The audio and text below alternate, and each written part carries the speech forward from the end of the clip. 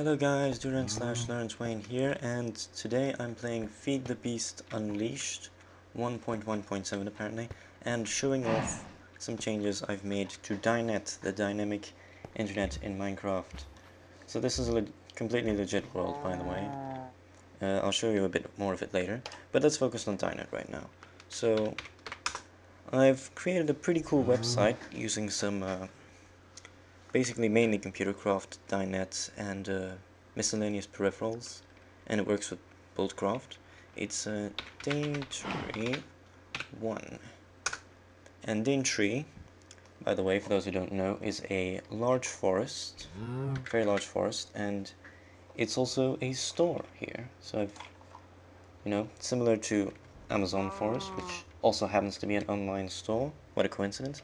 So yeah, you can go to this and you can look at the products and you can choose stuff and you can buy it online, on the internet, on Dynet, the Minecraft internet.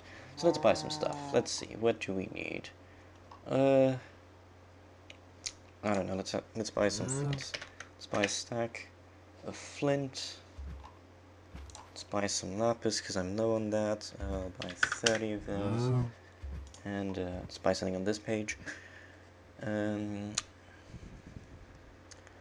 don't know, let's buy 50 coal. Or, nah, I don't need that much coal. 15 coal. Let's view our cart. We have some coal, some flint, some lapis. Alright, check out. And it's going to redirect us to a website called xfed, which is the shipping system, and we want to ship to crafting room, but that's already selected. Basically, you can select other ones as well. But yes, we're shipping to the crafting room, which is this room, by the way, and it'll go into this chest over here. Now that will take a minute to ship or so, we also have Daintree 2, which stocks some other products, mostly metals, quicksilver, tin, some ingots. Look at how much iron I have. Yeah. So yeah, you can go back to the home page and then rescan stock, and then that'll go and check all the stock again. And then there's test 1. Oh no, wait, it's not called test 1, it's just test. There. And you still get that music one, where you can play music on. Stuff. And now I've added a little redstone thing, so you can change the signal strength out of a redstone wire.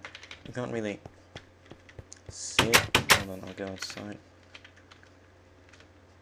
It's right in here. Change the signal strength of this one.